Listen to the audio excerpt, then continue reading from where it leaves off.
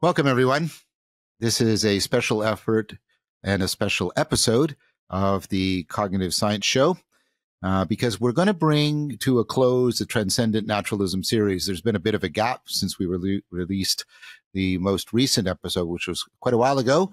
But we had always intended, Gregg and I had always intended that Layman and Bruce would come on and give their reflections on the series as a whole. They're both well positioned to give very deep reflection. And so Gregg reached out to me and said, John. And I said, yeah, you're right. We need to make this happen. And so he worked with my EA and we got this booked. And so here we all are, myself, my ongoing colleague and partner in all of these projects, Gregg Henriques, two good friends of mine, Layman Pascal and Bruce Alderman, who I had the great pleasure of meeting in person not that too long ago at the Ian McGilchrist conference in San Francisco. So welcome, gentlemen. I will now turn things over to Gregg, and then we will proceed. Lovely. Well, it's a beautiful opportunity to connect with my dear friends, Layman and Bruce, in the context of this conversation and summarizing Transcendent Naturalism. What I just thought I'd do is just give a little finalizing recap. Then we'll hand it over. I think Bruce has some prepared marks, and Layman can riff, and then we can dialogue. So just to summarize, to bring us together, John and I laid out Transcendent Naturalism as having four kind of interrelated components at the broad level. One is there's a layered ontology, and that layered ontology needs to be considered in relationship to a conformist theory of knowledge, whereby we're basically framing our cognitive epistemic or apparati in relationship to the layered ontology of nature to create a conformist structure. That conformist structure needs to be understood as a transjective. And ultimately that we've framed as extended naturalism. And that extended naturalism can then be situated in a kairotic moment that potentially affords a collective strong transcendence, meaning a collective awakening, a collective awareness, a collective transition, and transformation into the way we're thinking about ourselves, especially perhaps in light of what I call the enlightenment gap, the failure of our knowledge systems to conform matter and mind in a coherent way. And then, of course, we have the meaning and mental health crises as related, perhaps downstream consequences. We've had great guests so far. We started with Rich Mundell and Rita Ledoux talking about both art and the concept of naturalism, a deep naturalism broadly defined. We went to Brendan Graham Dempsey to get a meta-modern view of meaning making. We shifted over to Brett Anderson, who gave us a fascinating analysis of complexification, criticality, some Jordan Peterson reflection. And we went to Jordan Hall, thinking about various languages, naturalism, and a frame that he offered in relationship to different kinds of ways of framing sacred language, transactional language, and family language. Then we talked to Matt Segal and got a process ontology view. And I think that rounded out a very nice picture. And it's lovely then to bring it home with Layman and Bruce. So thank you guys for sharing. That's the basic setup. And here we are, and I'd love to get your feedback. And I want to thank everybody for your participation in the Consilience Conference a couple of weeks ago. That was a joyful experience for me, and I really appreciate you guys contributing that. I'll throw that in there also. So there's the summary.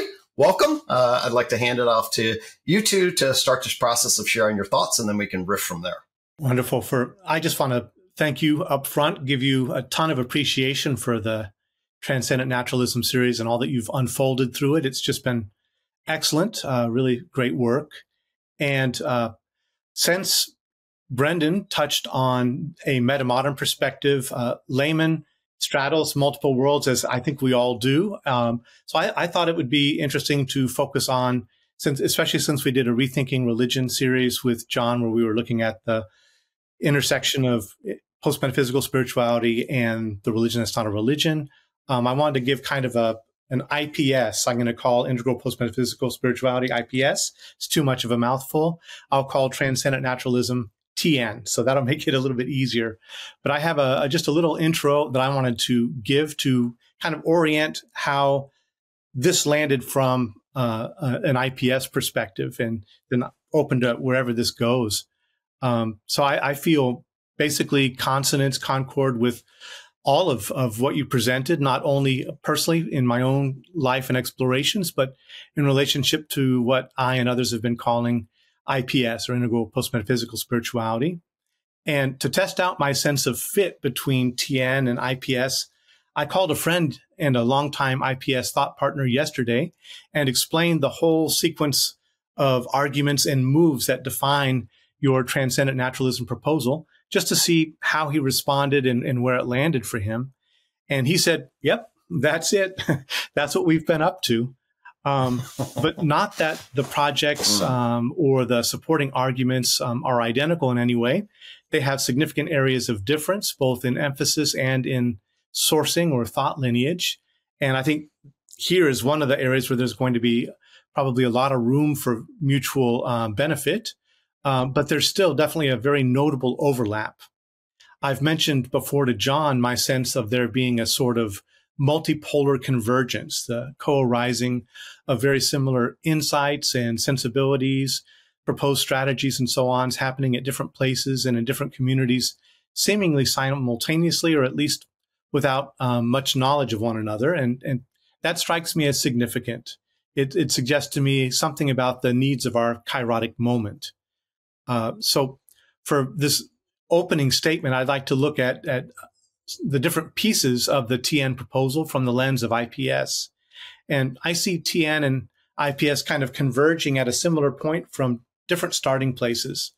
To be a little simplistic about it, I'd say TN starts from a natural science perspective, notes the multiple crises we face, the meaning crisis, the fragmentation of psychology, the meta crisis, the destabilizing challenges of the emerging fifth joint point, and then asks if there are resources from within our present scientific understanding of the world that can serve the same wisdom-orienting, meaning-providing, and transformative roles for people that religious systems once did. And in that process, TN that may then, open itself with a kind of renewed appreciation to past religious and philosophical systems, recognizing the things that they got right within their unscientific world frames. And IPS starts more from a humanities position, with experience already of the transformative and wisdom-orienting potentials of religious and religio-philosophical traditions, but recognizing that a number of the outmoded metaphysical frames that undergird them have come under significant criticism and are impeding their acceptance and their effectiveness in the modern world. And so then from there, there's an interest in drawing on knowledge and insights from the natural sciences, from postmodern and postmodern philosophy, to reconceive the traditions and recontextualize their systems of practice to whatever degree necessary for them to fulfill their potential within the contemporary world. Of course, IPS isn't limited to working with existing religious traditions. In articulating the principles it does, it also opens the way towards multiple forms of inquiry and practice that need not depend on existing traditions or involve necessary identification with them at all. So, looking at a couple of the different pieces for extended naturalism, one area of immediate convergence between TN and IPS is rejection of the two worlds mythology.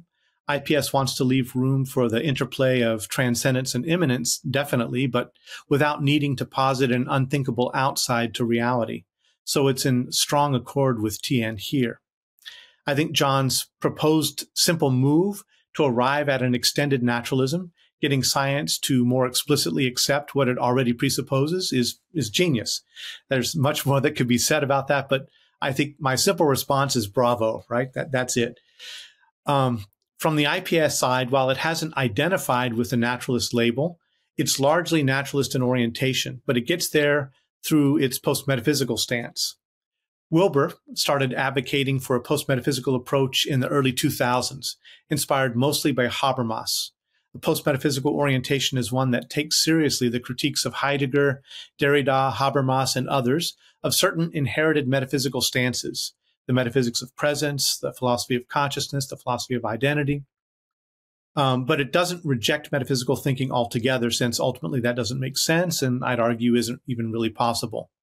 Rather, in Joel Morrison's words, and from what one might call a vision logic or a construct-aware orientation, it adopts an acategorical stance, a willingness and interest to put metaphysics in generative dialogue with empirical science, for instance, and to suspend metaphysical claims ongoingly within the field of justification. In that regard, it aims at once for metaphysical minimalism and metaphysical pluralism. IPS doesn't want to encourage unrestricted indulgence in ungrounded, disembodied metaphysical speculation, although it can be fun and sometimes fruitful. So it's spare or minimalist in that regard. But it also recognizes that in holding our metaphysical claims provisionally, we need to admit a pluralistic field of metaphysical alternatives and a willingness to explore them. Metaphysical claims are understood in a sense inactively. Are there consequences to adopting a substance metaphysics? What are they? Might we be better served, at least at this time, by a process metaphysics or a relational one? So on. So all of this is very relevant to my own grammatology project, and I might come back to that later in some of our discussion. IPS also has many influences, including speculative realism and object-oriented ontology. So while with some OOO philosophers, IPS might problematize the concept of nature or natural to some degree, it's similar in some ways to OOO in wanting to start in the middle of things, not settling down in the undermining or overmining fields of high metaphysical abstraction, but in some sense remaining close to the middle range of things, of objects, bodies, senses, ecosystems. Schelling once argued, the whole of modern European philosophy since its beginning has this common defect, that nature does not exist for it, and it lacks a living ground. So IPS feels it's important to recover this sensibility, and hence it embraces an embodied orientation. And as you've heard from Layman in multiple places, a very broadly shamanic sensibility. You don't have to go far away from this world to find sacredness, depth, mysterious withdrawal, nourishingly intimate presence, and profound transcendence. At once figuratively and literally, it wants to surface the sense of things, to speak in a most post-metaphysical register, meaning one that recognizes our embodiment and embeddedness. We prefer to speak of the sense of the sacred or the sense of the divine, rather than trading in simple or simply given declaratives about God. On the leveled ontology piece, like TN and UTOC, IPS acknowledges the need for a leveled ontology. IPS inherits this from Wilber, of course. Wilber, inspired by the perennial philosophical concept of the great chain of being, and likely by E.F. Schumacher's somewhat naturalistic interpretation of it in A Guide for the Perplexed, argued both for a leveled ontology and a leveled psychology or epistemology, recognizing that with different levels of being correspond different levels of forms of consciousness or perception and meaning. With the post-metaphysical turn in Wilber's work, Wilber more explicitly argued for the need to critically examine and assess such metaphysical inheritance as the great chain of being. For some of these levels, we can seemingly support their existence with empirical evidence. In others, they're bracketed and at least accepted as being available to us phenomenologically, if not yet really otherwise confirmable.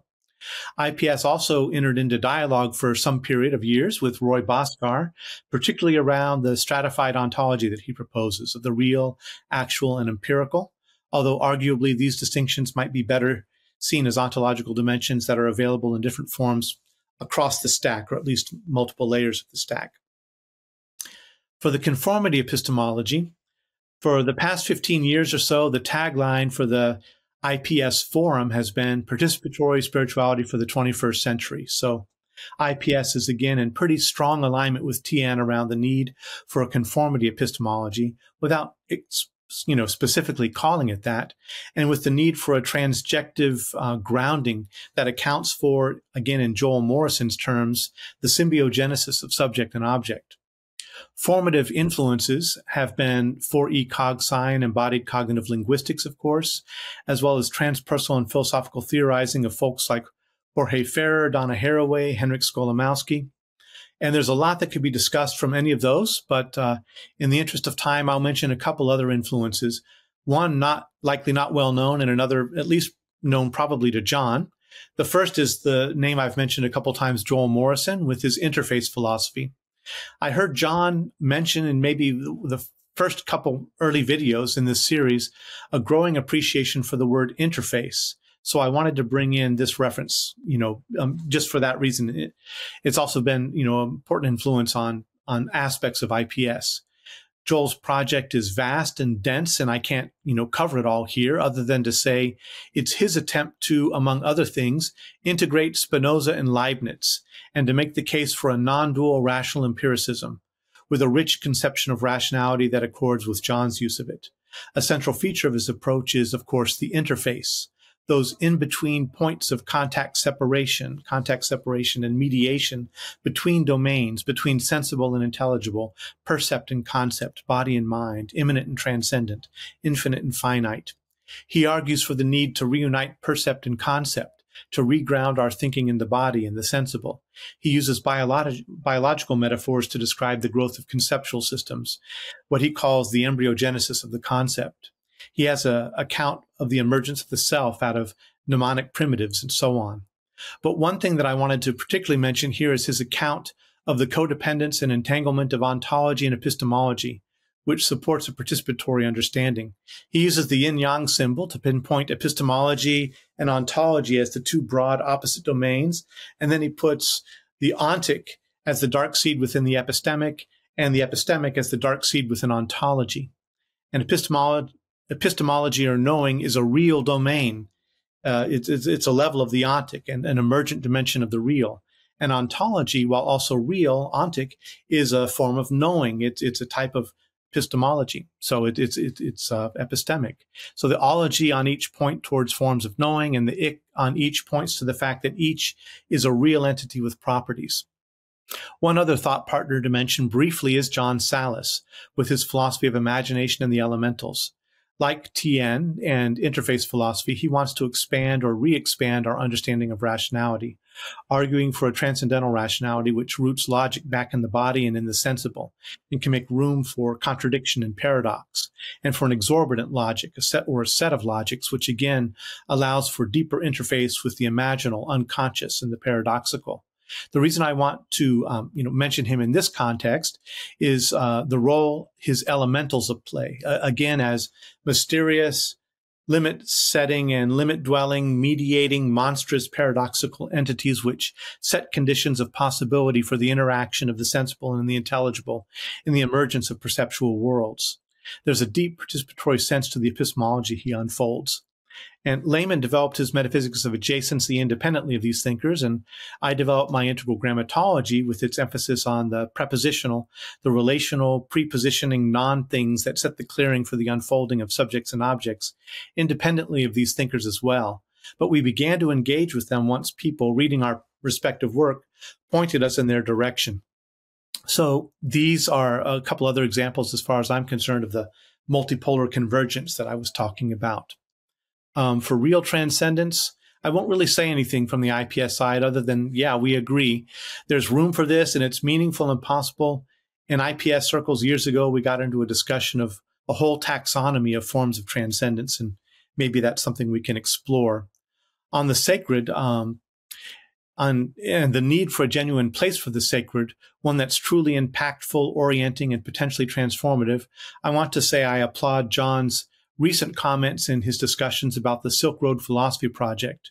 One of my small niggling discomforts with the framing of the religion that's not a religion was an overriding engineering sense and an emphasis, or an overemphasis even, on engineering and experience with the sacred instead of the mediation of a living encounter. Of course, we can problematize that distinction to a degree, and that's fine. I like problematizing it. But I also noticed just a subtle shift or change of emphasis in how John is relating to the sacred in his recent work that I really appreciate, and I think will serve this project well. And some years back, Layman and I held a polarity dialogue on the utility of God talk, where we both took positions for it, and then we both took positions against it. And in that conversation, we gave post-metaphysical justifications for discarding outmoded pre-modern terminology. But ultimately, I think we both settled on post-metaphysical justifications for continued use of these terms, just in new context and with a little bit reframing. So while IPS doesn't come from the same roots really as those movements seeking re-enchantment, generally it agrees with the need to indigenously grow a sacramental sensibility which appreciates the depth, mystery, and sacredness of this world. Influenced by Pandikar, we've embraced the notion of sacred secularity, the idea that the world of time and becoming of the this worldly is shot through with profundity and meaning. If the sacred is that which holds maximal meaning and value for us, I think one place it is located is in connection and relationship, and another is possibly in the apophatic encounter with unboundedness. Participatory philosopher Henryk Skolimowski describes evolution as, in part, the evolution of modes of sensitivity, the evolution of modes of interface with and participation with reality. To enter more deeply, then, into sacredness as relation, we can look to those practices which deepen not only participatory sensibilities, but participatory capacity. And in this context, he advocates for the development of what he calls reverential sciences. For the apophatic encounter with the unbounded, object-oriented ontology confronts us with it in its description of withdrawn objects. In my view, with the withdrawal of objects and beings is that which actually pulls us into love, because in the unpossessibility of a thing, we must then open to it anew and receive it as gift. And for me, it is love that mediates such an encounter. Joel Morrison also has an interesting idea that the infinite is right with us, and he uses philosophical and mathematical tools to argue for the identity of infinite divisibility and indivisibility. Infinite divisibility of reality is basically its indivisibility. It's unbounded wholeness. And through that, he discloses presence of the infinite in the mundane. And I think there's a lot of philosophical moves that you can make that begin to bring that home for people. The last piece that you explored in your unfolding of transcendent naturalism was application. And I'm not going to expound on that here. I think there's a lot to talk about. I think that's really where all of this gets really important. And I look forward to exploring that. So that brings me to the end of what I wanted to say, just to set up an IPS framing and reaction to and holding of the whole TN project. Wow. Yep. That was impressive. That was very impressive. Yeah, there are a couple things that if I could just highlight them, certainly, but move over to Layman. But so right off the bat, especially coming off the Consilience Conference, love the positioning of science and humanities in relation, and the moving toward from various perspectives. And then the way you grounded that, the way metaphysics is being framed, it is very similar, actually, to the way I feel like I'm framing metaphysics in a new synthesis, in the sense that I'm actually pulling science towards a descriptive metaphysics, whereby, as opposed to dropping some of the more esoteric claims from it and grounding it. And so there were elements there that sounded very, very commensurate, and again, bridge building between different elements. And by the way, the yin-yang, ontic epistemic, I just used that in a blog I did on the meme flower to show a dialectical relation between ontology, epistemology, metaphysics, and empiricism as well, to create a specific bridge in relationship to there.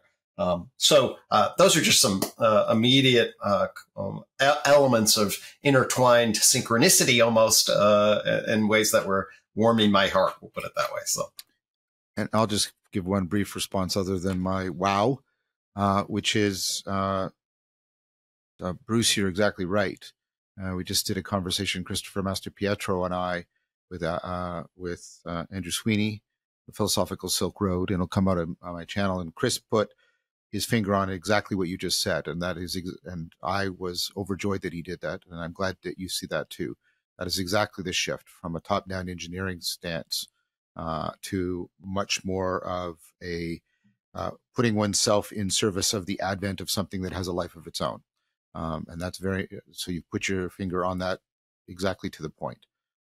So I just wanted to share with you that landed exactly right. Well, I will, I think, keep this short and just try to touch on a few of the themes that have come up for me in listening to this series, and also congratulations for completing it and bringing it to an end. That's got to feel pretty good. The P in integral post-metaphysical spirituality is flexible. You can get involved in it at various different degrees. It can just mean focusing more on the practices than on the ideology. It can mean trying to have a minimal metaphysics, but you can't have no metaphysics, or it can be taken, like we do in the metaphysics of adjacency, to be a kind of metaphysical assertion that embodies or enfolds the gesture that the critique of metaphysics is trying to make.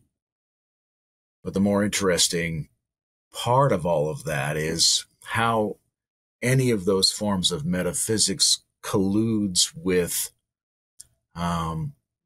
individual embodied practice and collective meaning making and mobilization in the world. So another way to say that is we're looking at what is the minimal set of metaphysics that is required for a kind of a theology that navigates the sacred dimension that is produced when all of the different types of legitimized human sense-making are brought together around what you guys call a conformist theory of knowledge.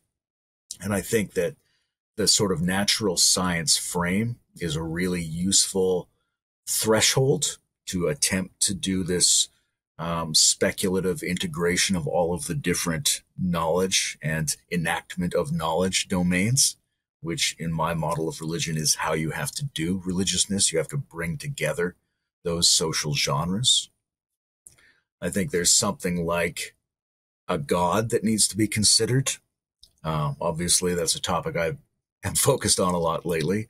But what is the central, overflowing, justifying nexus at the heart of how all of these different justification systems are related to each other? When it comes to the layered ontology aspect, it's really interesting to look at that difference between the psychosocial layers that people like Wilber focus a lot on and the basic ontological layers that the UTOC model has situated really nicely.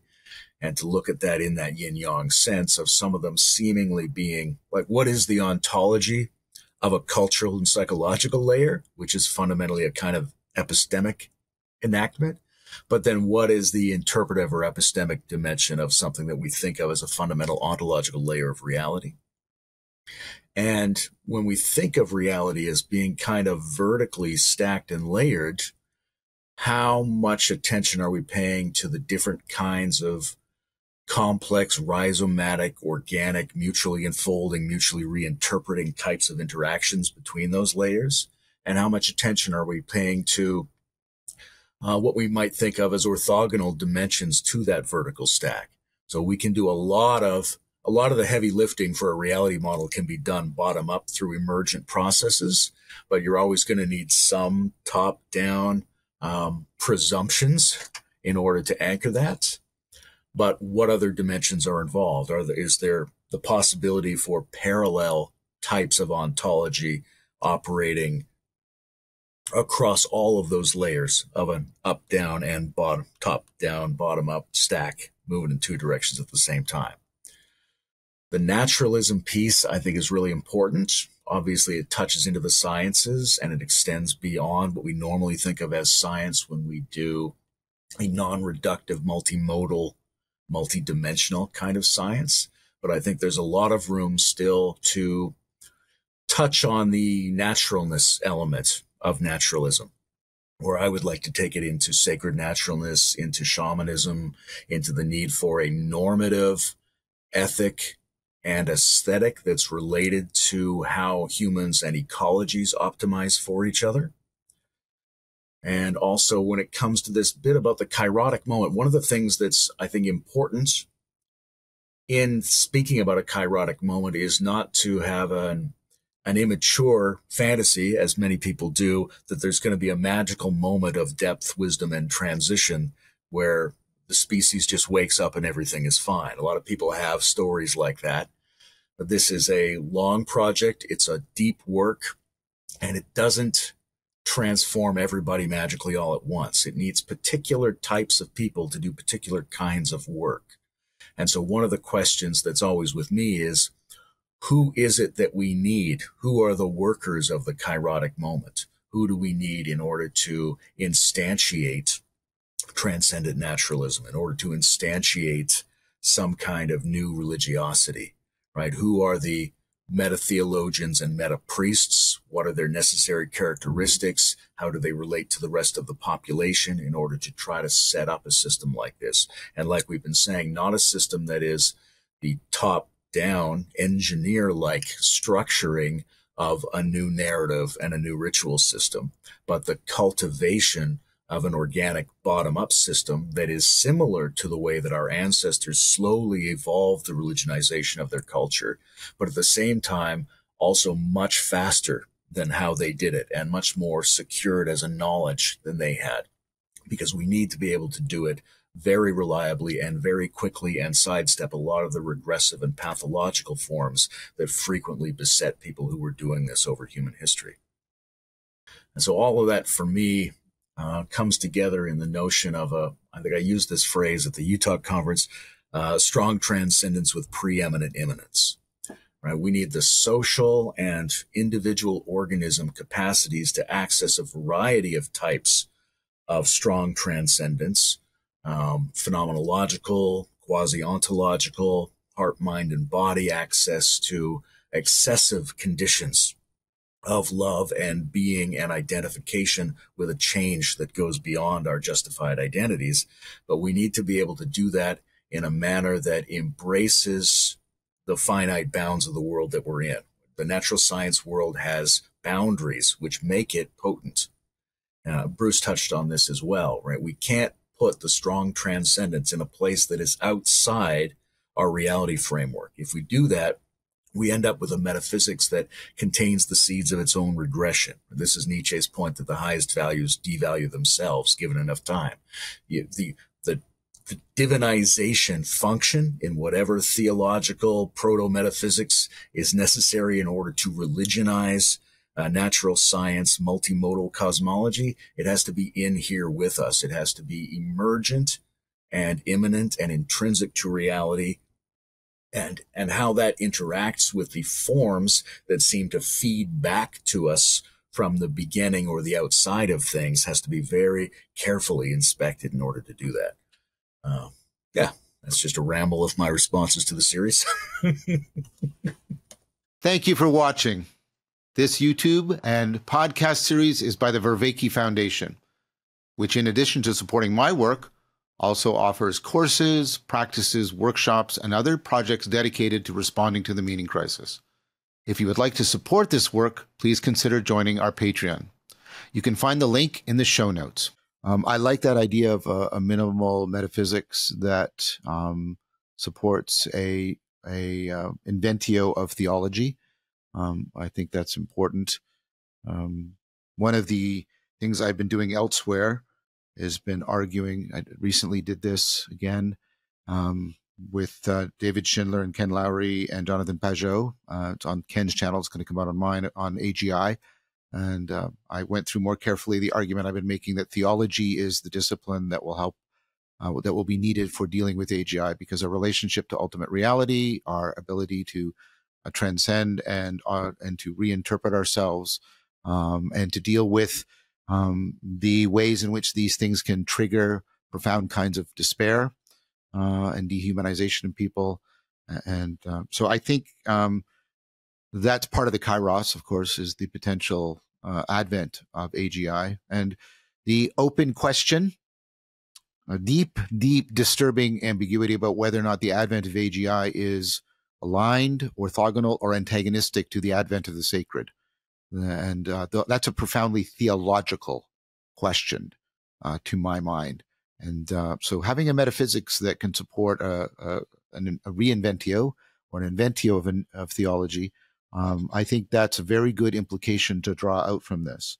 The idea about the immanent transcendence, I mean, that has been running through all the work around this series, around finite transcendence, Plato's argument that you have to have a tonos that holds the two together.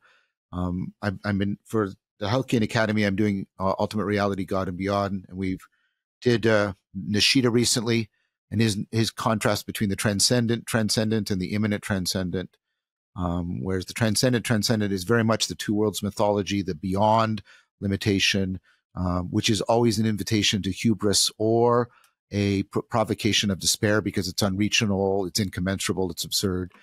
Both of those are, I agree, those are, I think, unjustifiable and intolerable, and therefore an imminent transcendence is what we're arguing for here. And I like that, a strong transcendence with, what did you say, a prominent, preeminent, preeminent, eminent. Oh, nice play on words. Very good, very good. Yeah, preeminent. That's totally right. I think that one of the crucial theological, philosophical questions of our time, which of course echoes back to Plato, but we have to bring it up to speed for us, is how do we hold on to finite transcendence, given that both the finitude and the transcendence are being put into methamphetamine cycles right now? How do we do that? And doing a lot of what you're talking about, Layman, I think is very, very important. Bruce, I appreciate that was extremely complex, but not unclear in any way. It was very crystal clear, your presentation, line by line. I just can't hold it all in mind. But the general overall argument, I agree with Gregg. I think the greater sort of meta convergence between transcendent naturalism coming out of the scientific framework and IPS coming out of the humanities, I think that is a needed thing. I think that's very much a needed thing, especially if we're going to bring about the true consilience. I'm also teaching another course right now online called The Literature of the Meaning Crisis, and then the important role that literature and poetry and drama and art have to play.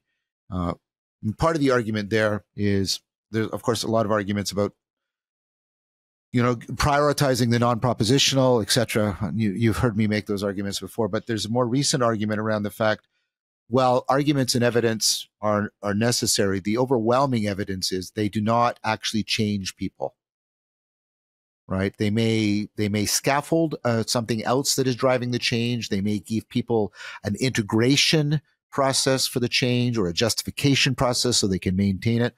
But what seems to really bring about metanoia in people is confronting other people who are living lives that they find attractive. And I think this is one of the things that art profoundly can do for us.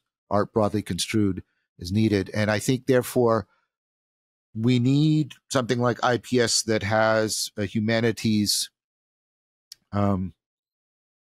allegiance or provenance. It has a humanities provenance, precisely because we need something that will bring people in that are coming from an artistic framework, but an art that is, again, seeking the sacred, I would put it.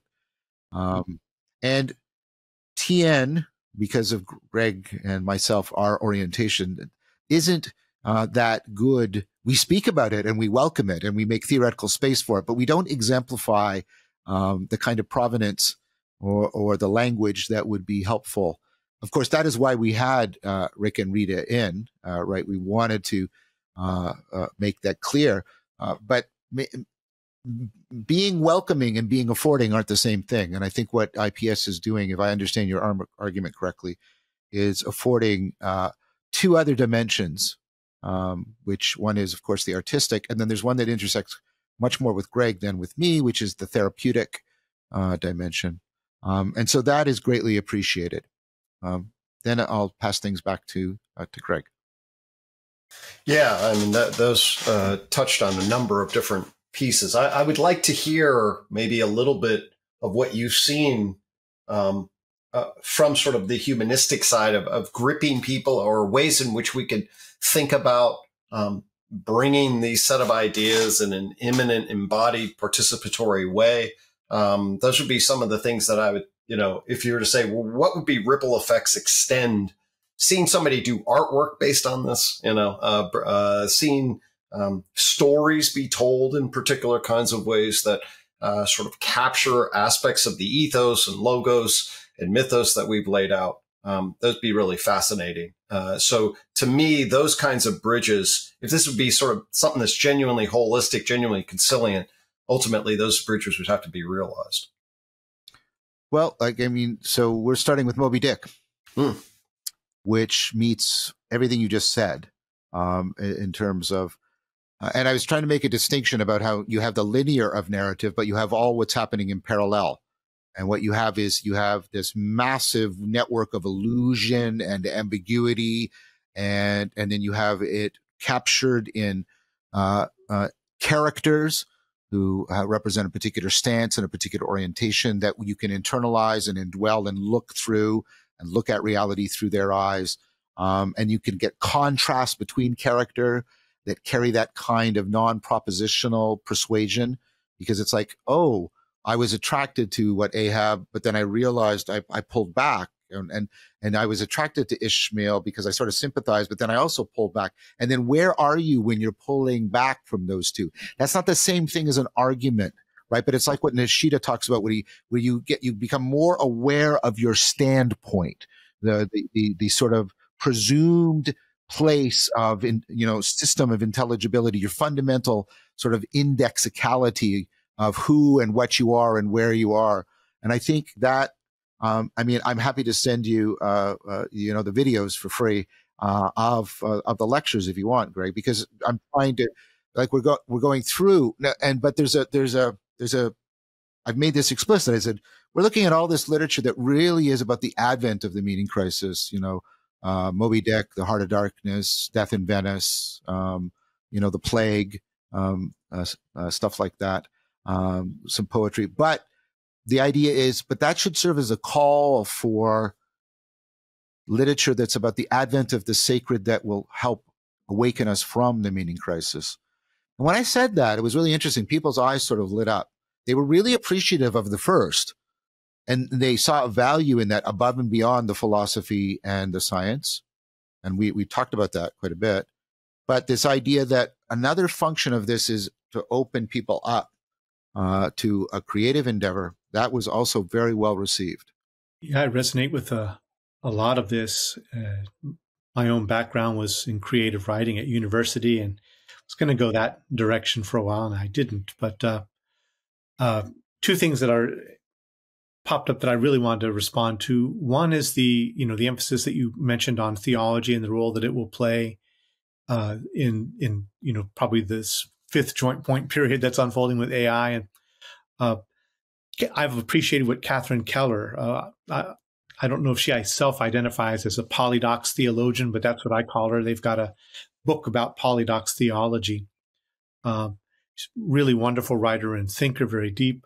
But one of the things that she's commented on repeatedly is the privileged position that she feels herself occupying as a theologian, not as a psychologist and not as a philosopher, because she feels that she's walking a seam in the culture that allows her to dip into the mythopoetic with more freedom and to move into the scientific and the speculative. So it's a privileged kind of position where there's a little bit more freedom to bring, I think, these different domains into a kind of consilience than you can get away with in some of the more boundary disciplines, especially if you're in a more progressive milieu for religion like she is. So that's one piece. And at the Consilience Conference, I gave my little talk on TSK and it interface with UTalk, time-space knowledge vision.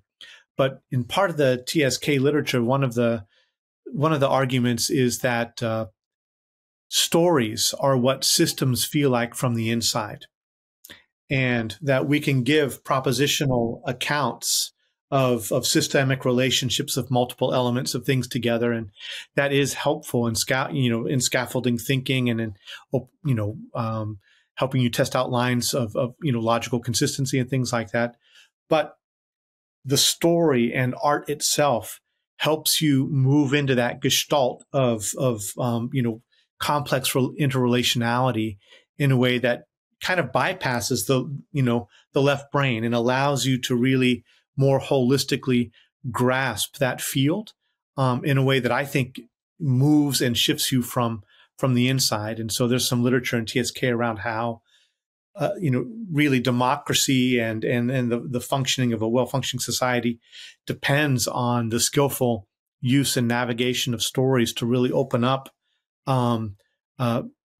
possibilities for meaning and for relationship and for dissolving certain kinds of boundaries that from a propositional frame you wouldn't want to entertain. But within art, you can feel it first. And then, so that's just, one point of resonance I wanted to bring up.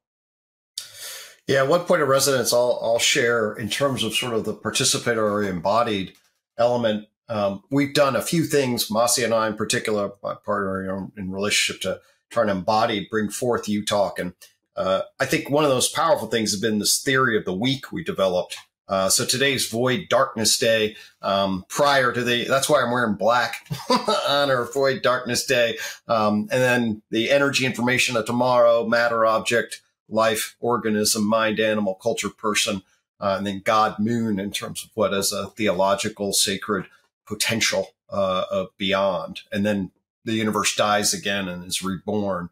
And so to me, I think one of the things that we need to be exploring and looking at in this sort of conciliant bridge between sciences and humanities from both directions is exactly what are the embodied, ritualistic, participatory themes in the form of narrative, in the form of practices, in the form of calendars, and wonder about how certain aspects of TN, integral post-metaphysical spirituality, could be, ingrained, embedded, and brought to life through some of those things that we live by. Yeah, for me, that just before Layman speaks, yeah, as many of you know, I'm doing a lot of work on ritual. I'm going to be doing a series with Zevi Slavin and Justin Sledge, trying to bring some of the larger YouTube channels talking about religion and mysticism together around this topic of ritual. And then, of course, Pickstock and other people and the astonishing work that Gregory Shaw has done with Theurgia about liturgy, about the binding of ritual into other systems of intelligibility, like the calendar. That's what you're doing, Greg. You're binding ritual into a system by which we make intelligible sense of time and season and the processes of change. So I think that's very, very important. And I think this is, again, a domain, as Bruce made it very clear. That's a very good argument, Bruce, about how polydox theology can walk the seam. I like that language. But theology is also the place where people are best disposed to talk about liturgy.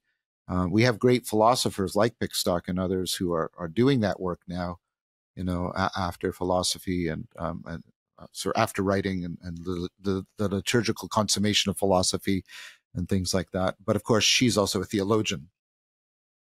I think all of this is relevant. And I'm just sort of also talking to fill time, hoping that Layman will get back with us. He's trying. I guess it's his turn to have the computer reset.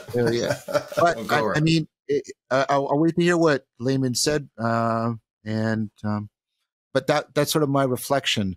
And the problem I see, just to introduce a little bit of noise into the wonderful party we're having, is that the discipline we most need is, if these arguments are all correct, is this theology.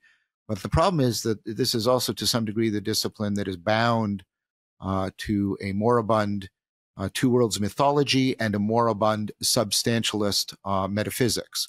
In traditional theism, and this is where Schellenberg's work on, thick, strong models of the sacred, as he puts it, a thick description, Geertz says, a very rich, complex description. Strong model of the sacred is the triple transcendent. It's ultimately real, ultimately transformative, and ultimately normative for you. And he says that,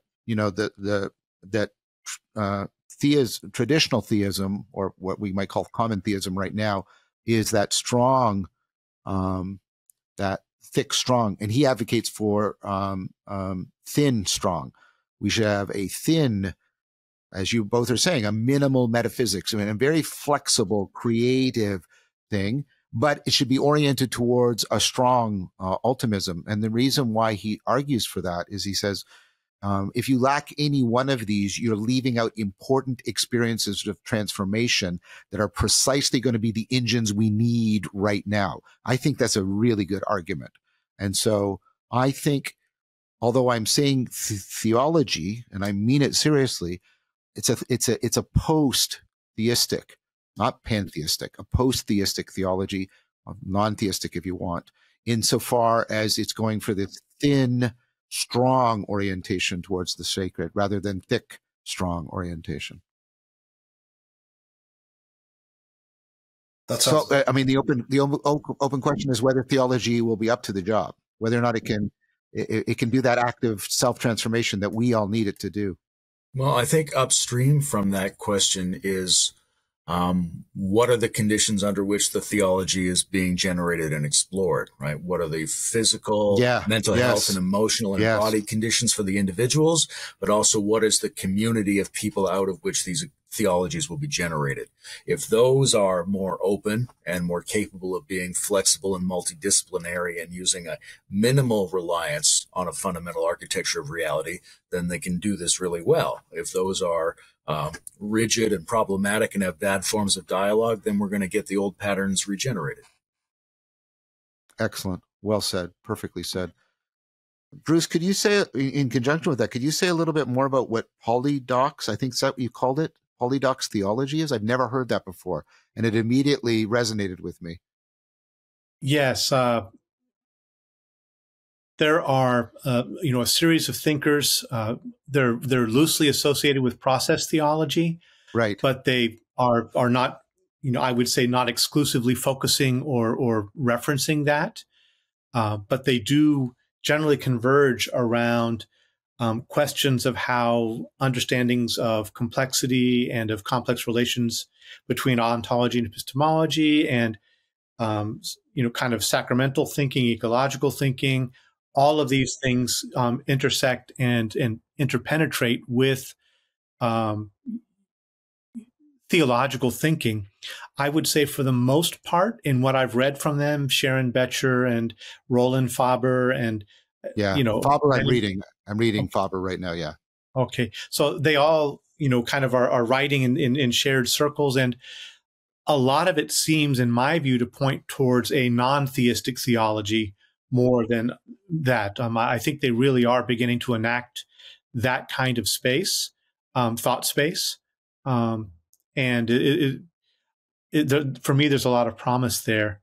I had maybe two little points I want to throw out, but I want to hear what you're thinking about that polydox and why that's landing for you. But one in, Layman talking about, we need maybe some kind of intermediaries or figures, kind of priest figures or other kind of figures that can be acting in society. And of course, I think that, probably can set off alarm bells for people. Yep.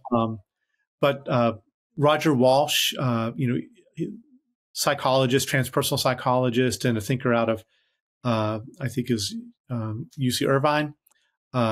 He's argued for the need for, in our culture, what he calls Gnostic intermediaries. He doesn't mean Gnosticism, but he means yeah.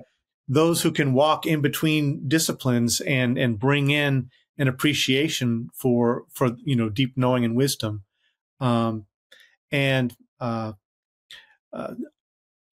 Steve March, he's appeared on your channel, and he's been part of the Consilience Conference. And I went through a number of levels of his training with Aletheia.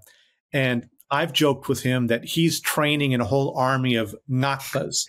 You may not know what a ngakpa is, but in Tibetan tradition, it's a deep yogi who doesn't have any tie to particular lineage or monastery or anything like that, but they move and navigate rather freely in society, and they marry, but they have a pretty deep esoteric, tantric, and other kinds of training. And I really think that in a very secular way, he's cultivating an army of ngakpas to go out into corporate world. One other little piece I was going to mention is that Layman and I was originally part of the project, and Layman joined me with it. It was called the Foundation for Integral Religion and Spirituality. And mostly because we didn't have really the resources to do it, even though it actually had a promising start. But what I wanted to mention about it here was the role that we were envisioning for it to play.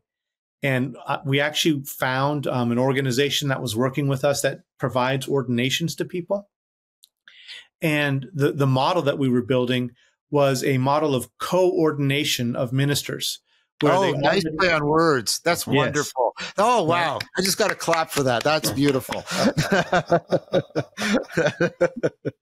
Yeah, so that was the idea, was to work with people from any kind of tradition and basically kind of open them up to this IPS integral kind of thinking. And, well, I would now say transcendent naturalist kind of thinking, and, to really, but not to impose any kind of outside structure on them, but to enter into a dialogue so it grows in the way that it means something within their own tradition, but that there's a certain set of parameters that we establish around, you can be co-ordained in this and you can be coordinated with others through a particular curriculum. So we were building that curriculum and working with an organization. And I do really think that there could be this role for this kind of interstitial, organization or way of doing things. I like that. I'm very interested in that. Maybe we can talk about it at another time, but that's very, very juicy. That's very good. I think there's a number of those sorts of projects on the horizon, like the Church of the Intimate Web, but also I'm working with Bonnie around the formation of this new divinity school. So there's a number of people in this space, and there have been for years various attempts, of which the Foundation for Integral Religion and Spirituality was one of the first, trying to think how you act as quality control and training and promotion and interlinking for the kinds of people we need, and have them operate as cultivating influences across multiple different kinds of traditional and non-traditional arenas. The kind of people who can help whatever your approach is. You think you're theist, you think you're atheist, you think you're Hindu, you think you're Jewish, whatever it is, they can all be made better and more resonant with the kind of universe that Transcendent Naturalism is promoting, with the kind of health and embodiment and interpersonal practices that we all see that they need. So I think what we need to do is not just ordinate and co-ordain, but bring together a kind of armada of people who are motivated to undertake these kinds of projects, keep them in tandem with each other.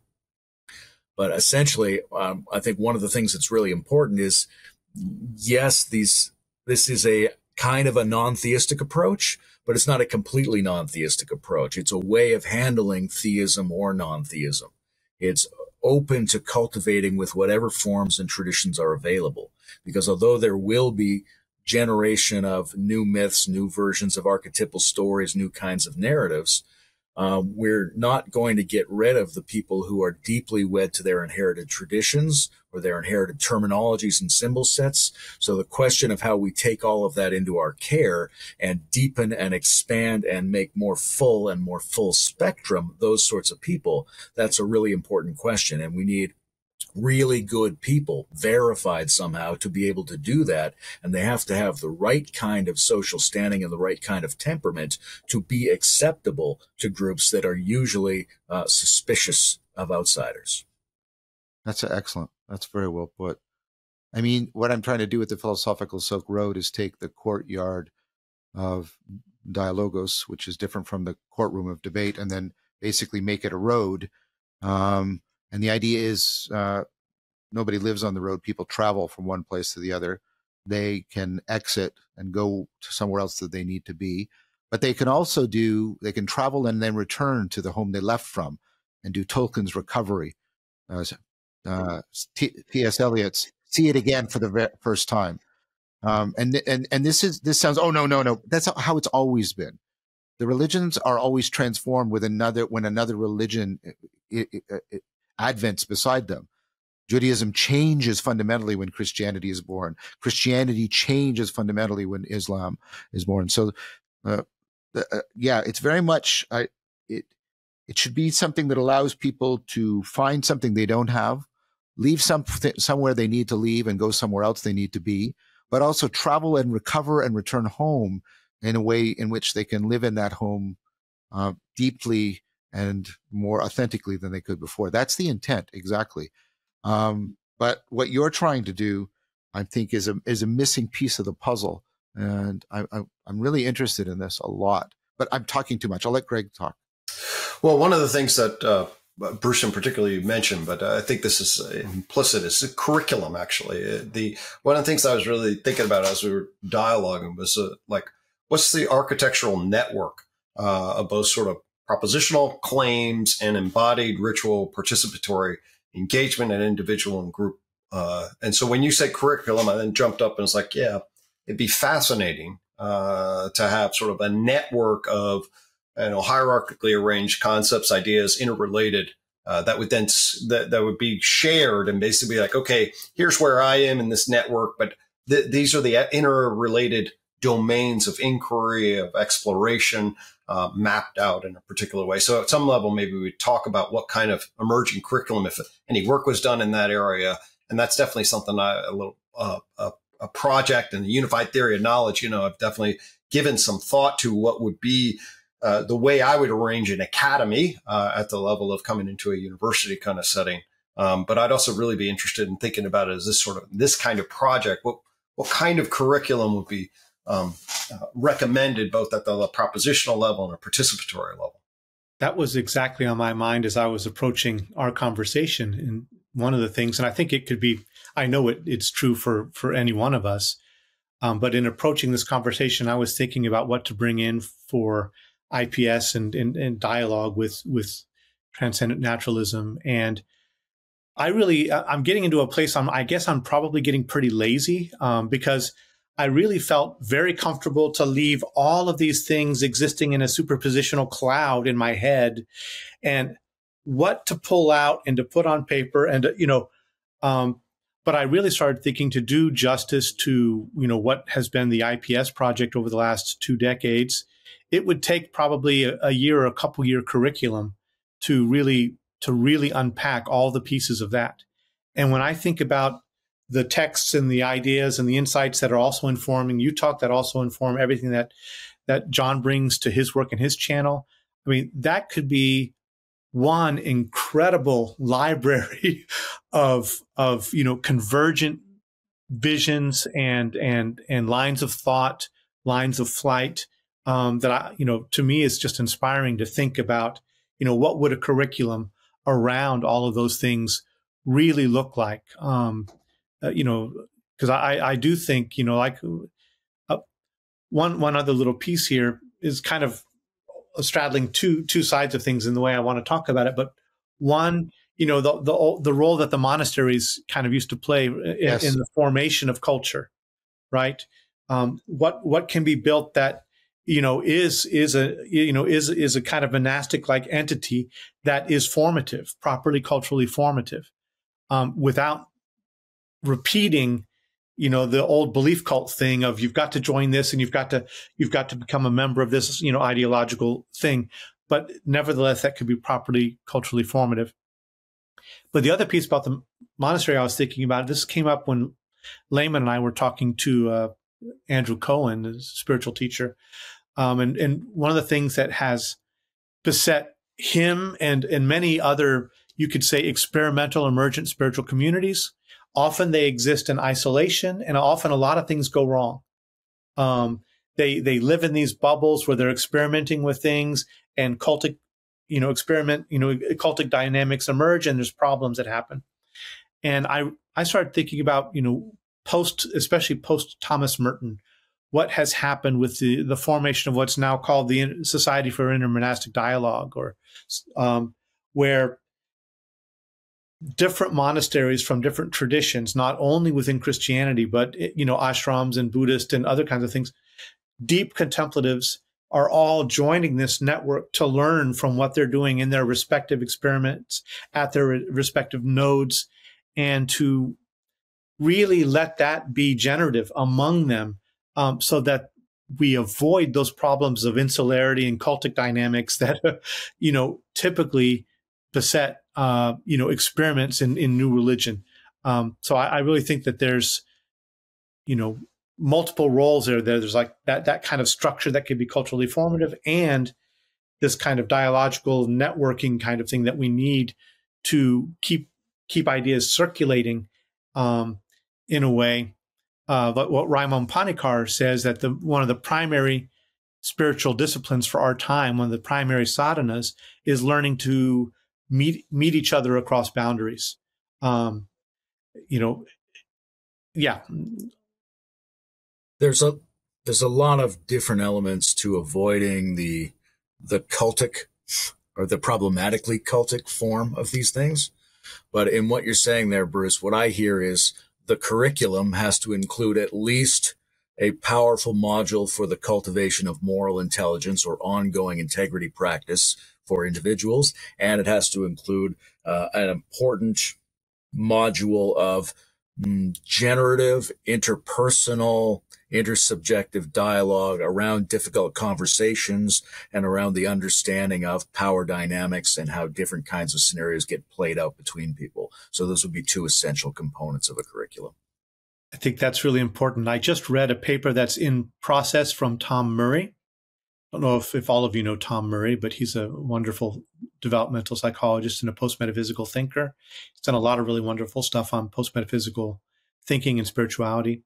But he's recently produced a piece where he's looking deeply at what kind of institutional and dialogical processes can be put in place for leaders of organizations to receive feedback from the community, especially when they're not open to that feedback.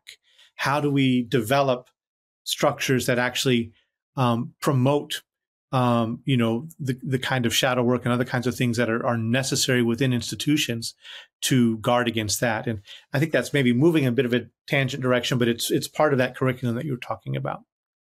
Well, I don't know how tangential it is, but I mean, Layman made a very powerful point about we're doing this sort of epistemological, ontological work, but that we need to have a corresponding work of the formation of individuals.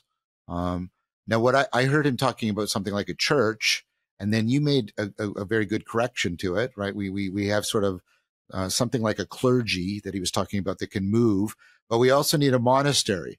And I think I don't think this is tangential at all. There's something between, the universities where you're doing the epistemological, ontological work, at least when it's supposed to be working, it's largely not working anymore, right? And then the church is where that work that Layman is pointing to is living out. I mean, that's always what the priest was doing. I mean, admittedly more small scale, but the priest was always weaving between different people coming in from different walks of life and trying to get them to commune together in a way that was healthy and worked. We're talking about ideals here, right? Okay, not right. And then the monastery is, but we need people who are sort of, psychonauts and spiritual explorers, but also, really trying to work out a rigorous fashion of that. And they all have to talk together. So I think, Bruce, it's actually very pertinent how this discussion has gone. I think that I think we are hungry for, I've made the argument that we're hungry for those missing institutions, and that we basically only have the university sort of left as an. I'll come back to why I say that about the church in a second. And the university has basically collapsed into the state. The church has largely lost this function. I mean, people still go to church. I'm not stupid, but the church has lost this role as being the community center, right? The common unity of the community, where the different walks and ways of life were sewn together by the clergy. And so I think in addition to whatever worldview reattunement we're doing, which Gregg and I were addressing in Transcendent Naturalism, I think there is this requirement to also, get the reformulation of what the church used to do and what the monastery used to do, and to take Layman's point in a way that's not hostile to the existing churches and the existing monasteries, as you were pointing to, Bruce. So I don't think it's orthogonal at all. I think it actually fits together in a very coherent proposal.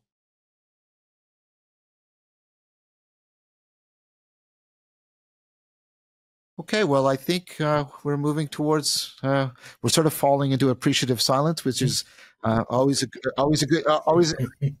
good place to end things. I'm going to maintain our tradition of first of all thanking Bruce and Layman. It was wonderful.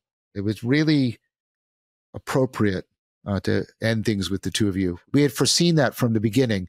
And I'm glad we were able to bring that to fruition. What you had to say today was really powerful, really summative in a lot of important ways. Obviously, I want to thank you, Gregg. It was your idea to do this, and a lot grew out of it. And all of these projects have been wonderful.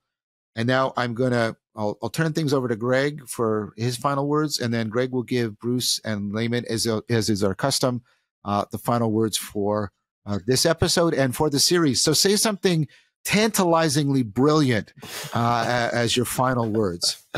All right. Gregg, take it away. Yeah. Thanks, John. Well, this has been a really powerful series for me. I really think we sketched out a architecture for the kind of philosophical transformation that's needed. I think a layered ontology that's appropriately gripped epistemically in a transjective that affords strong transcendence is a powerful schematic that then grows. I love how we sort of are culminating here in bridging with our brothers in fellowship in the integral post-metaphysical spiritual community, because we could see so many different lines of convergence and synergy, and then thinking fundamentally about things like curriculum and community, and then what is going to steal the culture, as it were, going forward. And I deeply appreciated the reflections that you, Bruce, and Layman, as I knew you would, bring to this. So it's been an honor and a joy. And I think we did good work. I think there's more work to be done, of course, but I'm proud of what happened. So thank you, John, and all of our guests. And so I'll turn it over to you, Bruce and Layman. Share some final thoughts here as we wrap it up. All right. Well, I also deeply appreciative of what both of you unfolded in this series and in all the stuff that you do in all your cognitive science shows. It's just so rich and wonderful. It's a real gift. And it's a delight to speak with all of you. Of course, Layman's been a wonderful thought partner for many years. One of the things that was coming to mind is Alistair McIntyre's call. I'm not sure if you're with, his After Virtue and his writings there. But one of the things that he's been calling for is we need a new Benedict. We need a new individual who can put forward a rule for kind of living and communing together, and the need for the reemergence of kind of small, concentrated communities of co-living and study for at least periods of intensification that could be formative. And so I think he's not exactly putting that forward in the context we're describing, but to me it's resonant, and I think he's got his finger on something. And I feel that has been one of the things that bubbled up in our conversation here. Is I don't know who looks more like a Benedict in here, but maybe one of us. So anyway, thank you very much. It's wonderful as always to be with you. Absolutely. Well, it's nice to see, as always, that a couple of bearded white guys can solve the world's problems. The series you guys have done has been really tremendous, and I think it goes a long way to showing the natural movement into something like religion that comes out of building an evolving, emergent, coherent, pluralist model of reality. Right. And then what you see is a lot of people who've attempted something similar have stumbled upon many of the same conclusions. So there's a group of people, there's a group of thinkers, there's a group of approaches, but the strong overlaps between these different approaches shows us that we're getting to grips with something that's really there. And then the natural extension of that throughout the different people you've spoken with into regenerating various classical features of human religiosity has been very intriguing. And it points to the question of how this moves forward as an instantiation, which we've been talking about today. How does art move it forward? How do we get a curriculum? What sorts of institutions or monasteries do we need? What sort of people do we need to cultivate to be the tenders of this whole thing? So that's a really exciting place to be. It feels like a launching pad. It feels like a structure has been recognized, and there's a moment of realization, of actualization of all of this coming into play. And it's a moment that will be fascinating. It's a moment in which there's going to be huge creativity and love and experiment and danger. And we're going to have to be extremely careful to prevent regression into all the different kinds of weird cul-de-sacs and pathologies that integrative and alchemical and religious approaches have always fallen into. And yet at the same time, we have to be happy with taking those risks. And so that's just a very exciting place to be. And I'm very happy to be there with you guys. Lovely. I look forward to seeing you at the end of the month there, Layman, once we wrestle with the concept of God. So I'm going to say just a final thank you to our audience for hanging in through this series. It was often challenging, but thank you for your time and attention. Yeah.